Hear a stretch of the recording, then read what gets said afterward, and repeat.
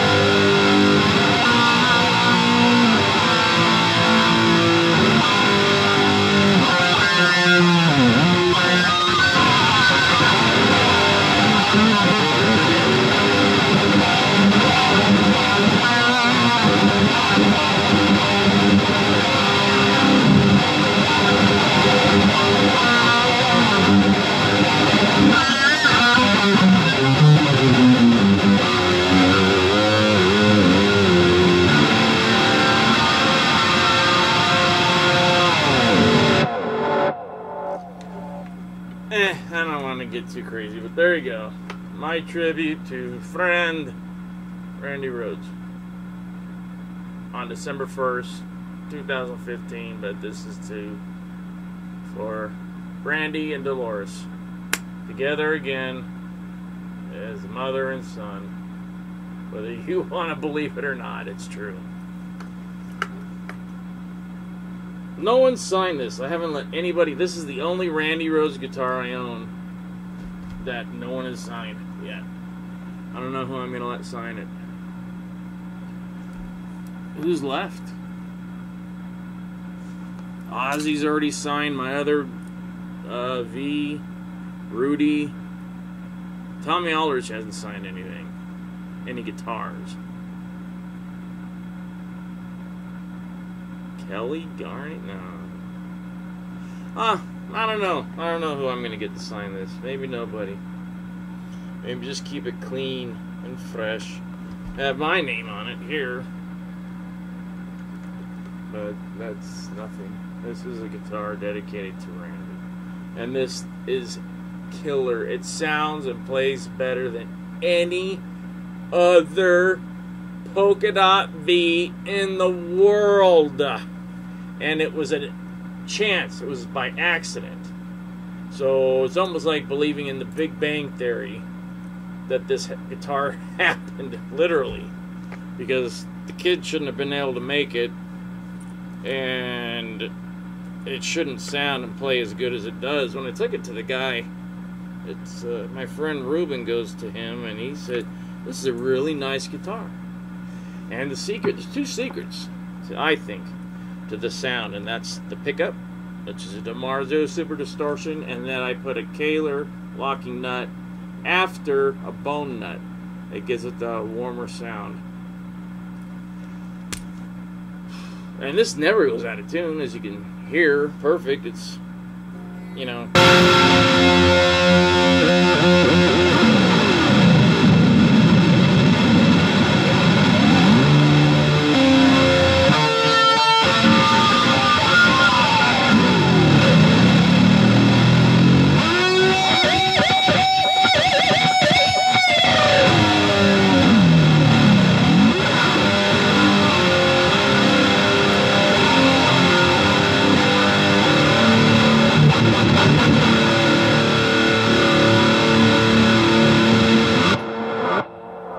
See? It shouldn't be that cool, but it is. I love it. I offered this to the guy to play, but everybody's got a friggin' polka dot V. You know how much I paid for this one? $150 plus $200 to get this put on and that put in. And the one that he's going to loan the guy to play on Thursday at the Whiskey is probably worth a couple grand at least, if not several. I said, dude, he can use this. It doesn't matter that it's not that Sandoval, which he doesn't own any Sandovals either. He's got Mike Shannon made V's like this with this neck. I've got a Mike Shannon that I bought. It's the third one from that line they did in 96, 97. I've got number 3. He's got number 5 of this line that looks like this. But if you go online, you can see those Jackson. They're this, but with the Jackson headstock. They don't look correct to me at all. I just bought it because I could, and so I did. And I paid $1,700 for it, I remember. Boom. That was talking him way down. And it was number 3. So, hey. Then I got Ozzy to sign it, and Dolores. I took it to show Mrs. Rhoads at Musonia. I just walked in, and she looked at it, and she goes, "Oh, would you like me to sign it?" And she did. She signed it perfectly, you know, that perfect Dolores Rhoads signature right on the control panel thing. And Ozzy is on the friggin' toggle switch paddle, or the toggle switch, this. And it's black like this one. This is black. I don't know why. The white one's sitting in the other room. Should probably switch it out, but yeah, Ozzy, you know, just messed up. And it's metal on the Jackson. And I gave it to him at this the Black Sabbath reunion live CD. I slid it with the thing, and he looks at it, and he's like, "No, not CD." You know, just thinking in head.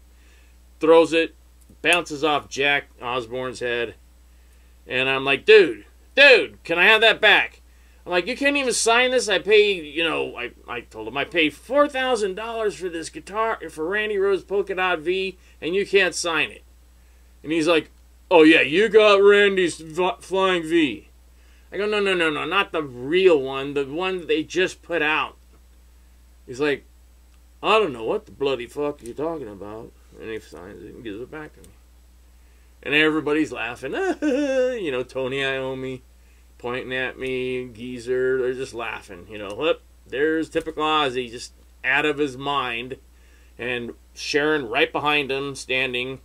And she was the one that, you know, said, you know, Jack, pick that up and give it back. It turns out that happened in what, 90, whenever that happened, when they toured with Pantera, blah, blah, blah. So it was good old days. Diamond was alive. Sabbath was together. And they were opening for Sabbath. It was great. I saw them twice. But it was just cool.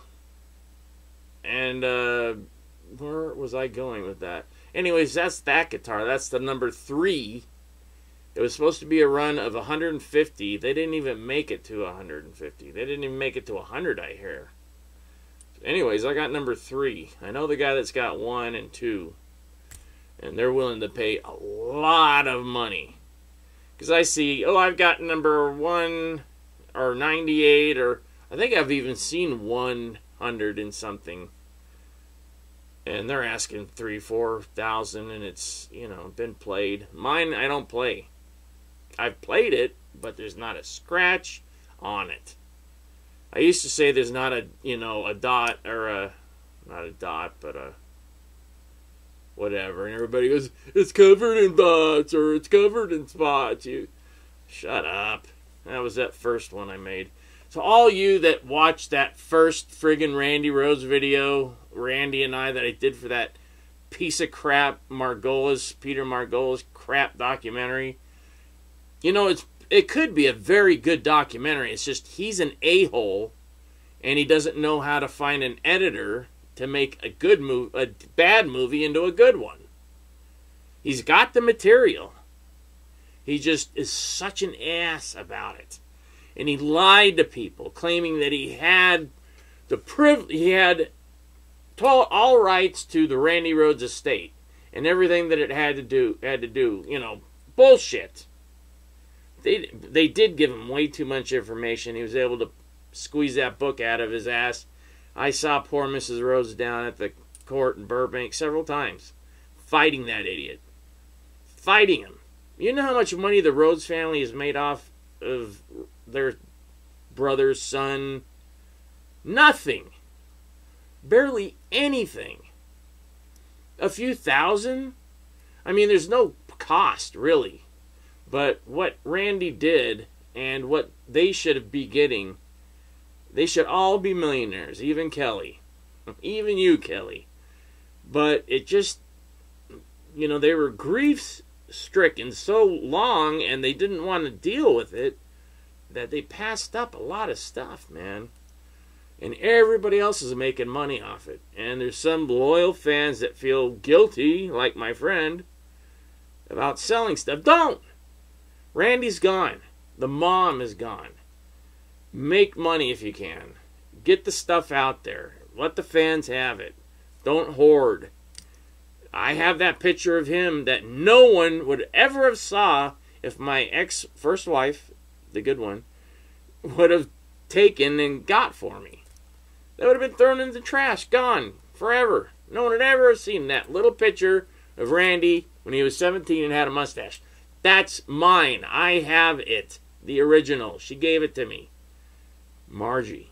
I was giving her credit. Because a long time I didn't say that it was her because I didn't want people to think, you know, she stole it and I'll take the rap. She's saying, no, let them know. I did it. Okay. Marjorie Browning, my first wife, she gave me that picture. Full credit. And then the one where he's in his car smiling, and I developed it horribly, but there he is, you know, in his whatever. And I can never remember the name. I can see the car, but I can't remember the name. And I don't care that people have those pictures. You know, it's the world. It's all the fans are supposed to have it. But there's some stuff that people have invested time and money, and that's their living, and they should be paid for it. And I think the Rhoads family got ripped off, and I think a lot of people got ripped off that shouldn't have, in the name of being nice because Randy was nice. All bets are off now. Mrs. Rhoads is with her son. Get what you can. I'm not selling anything, so don't ask me for nothing. But everybody else, have a field day. I don't care. I got everything I want. I've got every guitar he played, probably double. I've got about 30 or 40 Rhoads guitars, you know, whether they're this or, you know, I got several versions of the V that I thought he would have gone. I've got one with a Kaler, I've got one without bow tie and a RR with wings, I've got the Jackson, I've got another one that looks like this, one that looks like a Gibson with polka dots, and just all sorts of crazy stuff. And the Concord, and the new Concord, and the black one, and the new and the old, and everything else. I am not going to talk. I can't talk to this guy right now. I got to go. All right, so there you go. Randy Rhoads.